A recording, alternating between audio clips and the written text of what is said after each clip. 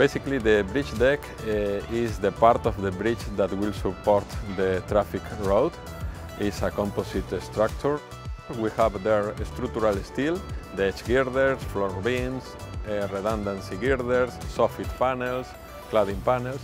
We also have the precast panels that are made with concrete, 70 MPa concrete. We have post-tensioning system, transversal PT, we call it. This bridge deck has 6 lanes in total, plus 1 additional multi-purpose lane. We can divide the bridge in a main bridge and approach bridge. The main bridge we can also divide in main span and side span. The main span over the river is 853 meters. We have different elements here. The main ones are the edge girders and the floor beams. The edge girders you can see along the bridge that are also located the passive anchors to install the HDP pipes. We have the floor beams that we cannot see from here that are transversal beams. We have the soffit panels that are basically covering the bottom of the deck, and we have the precast panels that are the precast concrete panels that are covering the top of the deck. The edge girders, most of them are 15 meters long, around 45 tons. The floor beams are 33 meters long.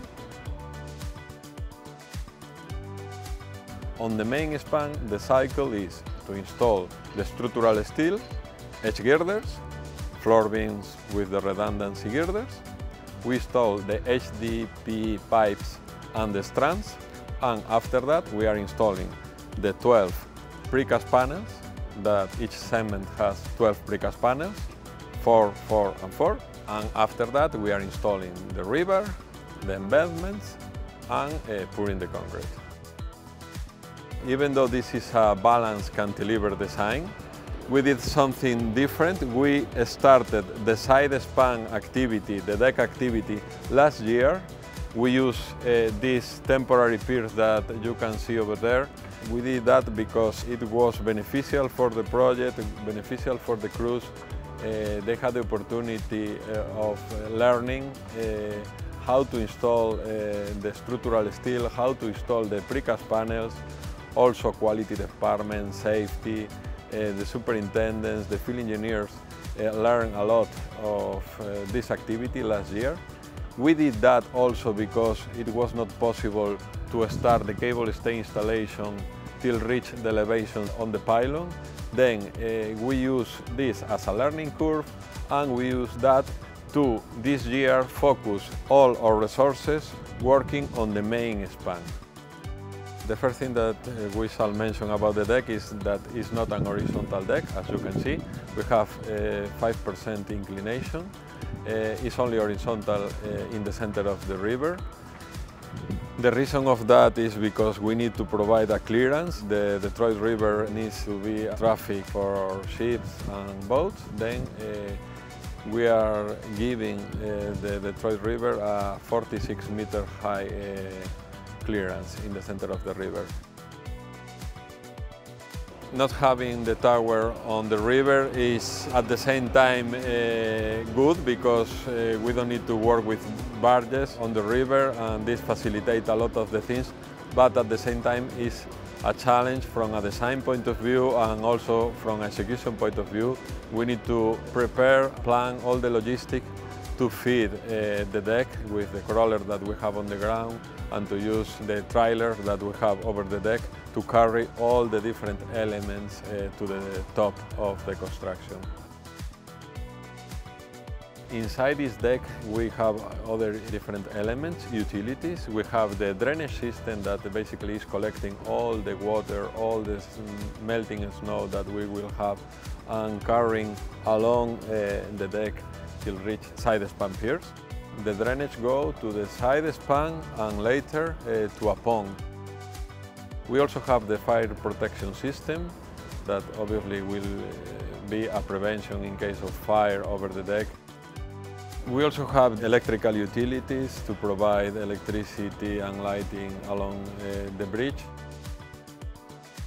We have specialized crews. For example, we have the concrete finishers crews that are taking care of the concrete, are taking care of the small repairs that we are having after the pours. They are laborers. We have a specialized iron workers crew that are taking care of the structural steel installation, all the bolting, all relating with flying beams, edge girders, floor beams, and the bolting of these beams.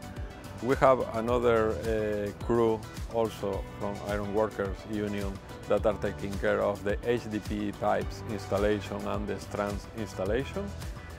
About the operators, we are splitting the site in two pieces, the approach works and the main span works.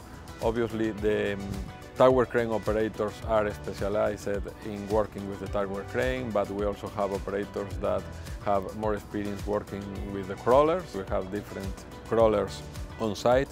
We have one MLC 300 over the deck, one 16,000 crawler on the ground that is feeding all the edge girders, the floor beams, the precast panels. We have also a trailer and a goat over the deck that is carrying all these elements to the center of the river to facilitate the installation of these items. There are two means of access to the deck. The main one is the temporary elevator that we install along the north leg of the pylon, but we have a second means of access that is a stay tower that is over there in the temporary pier number 5. Safety is a continuous activity that starts with the design and ends with the responsibility of the people on site.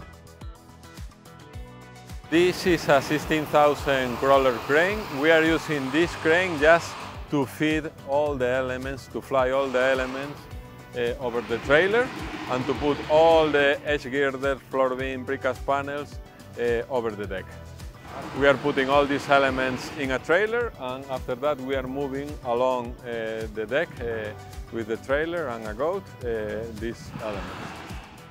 To move this crawler crane we need to wait till the concrete of the stitches reach a minimum strength, and after that we are moving the crane mats and moving the crane around 15 meters. Every segment is 15 meters, therefore we need to move the crane the same amount. I'm really proud of working in the Gordie Howe Bridge. This is a challenge. This project is also a multicultural project. I am an example of that. I'm learning a lot working with people all around the world. There are people here from Asia, Middle East, Oceania, Africa, South America, North America. It's really interesting working in BNA. I was here from the beginning of the project in 2019, and I'm looking forward to close the bridge and to make it happen.